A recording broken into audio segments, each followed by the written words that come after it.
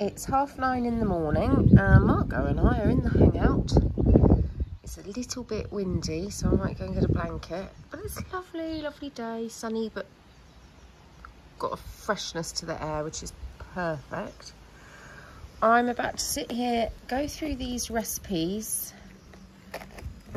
that I made yesterday for our friends that were really, really yummy. They were really yummy.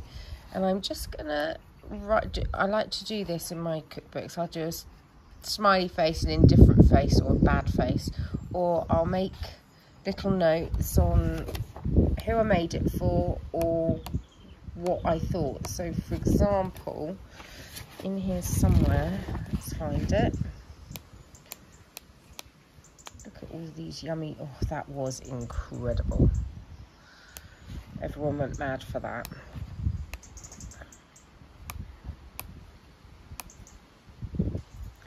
Here, look, I've written it on a post-it, but I've written small garlic clove. This was delicious, but oh my goodness, it stripped the roof of your mouth. Didn't do this last night. I did that a little while ago.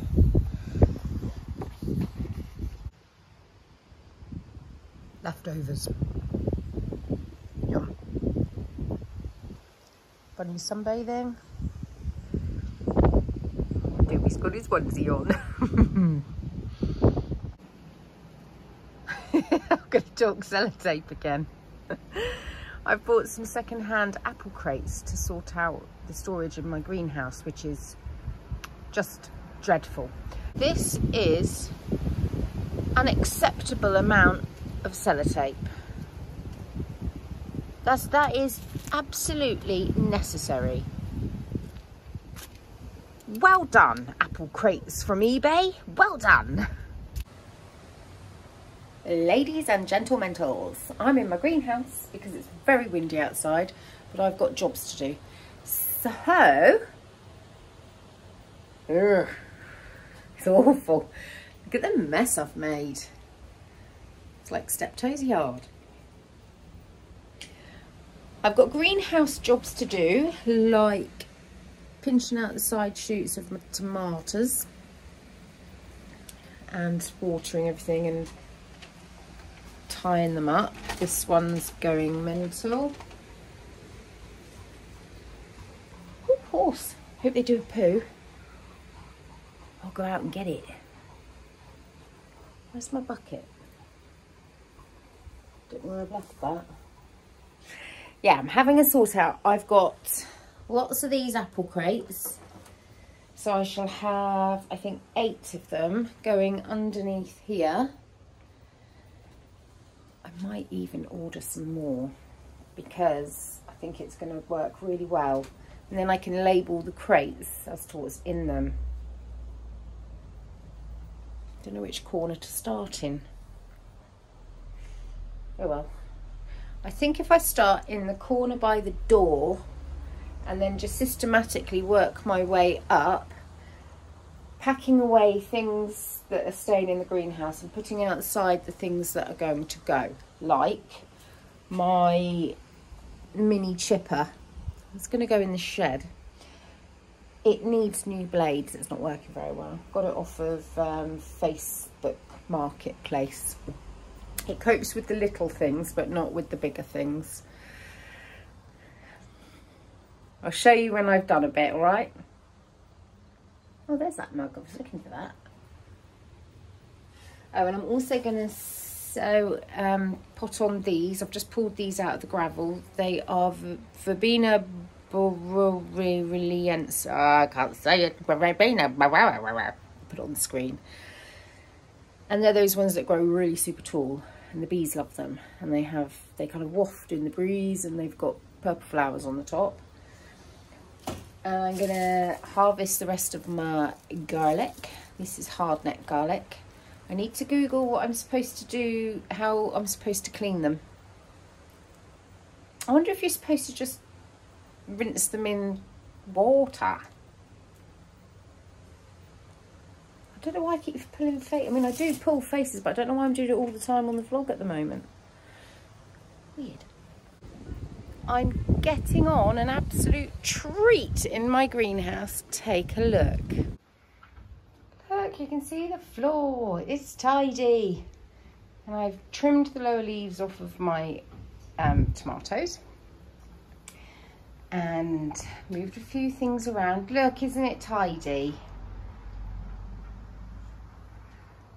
So pretty.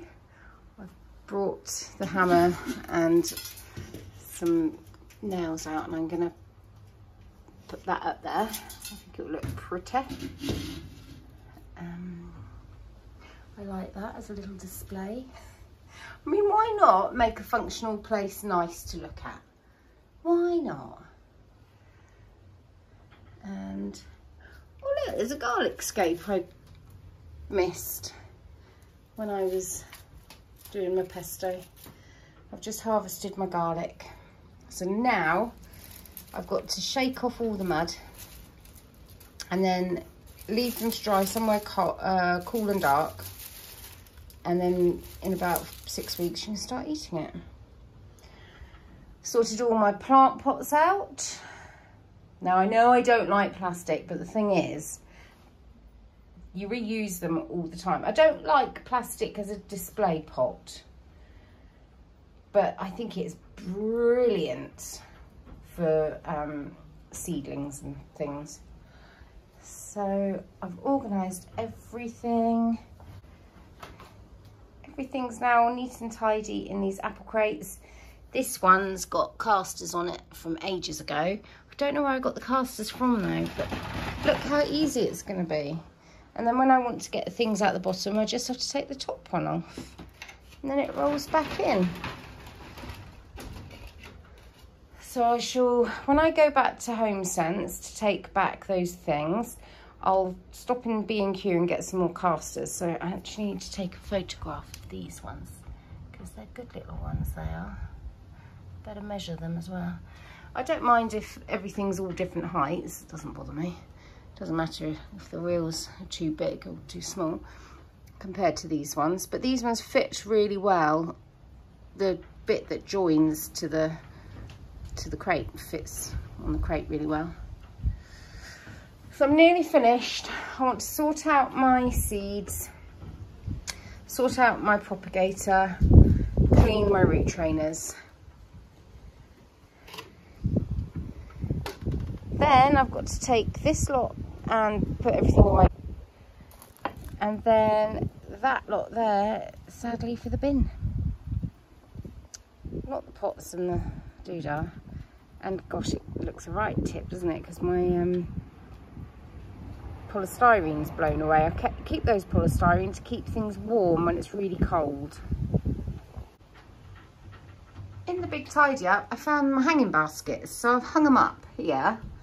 And I think I'm going to go and get some tumbling toms.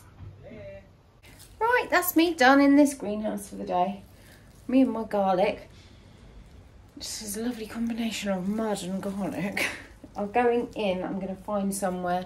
It says somewhere cool and dark for it to cure for 4 to 6 weeks. Don't know that I've got anywhere cool and dark. I'll have to prowl around the house. I feel really good having got all of this done. And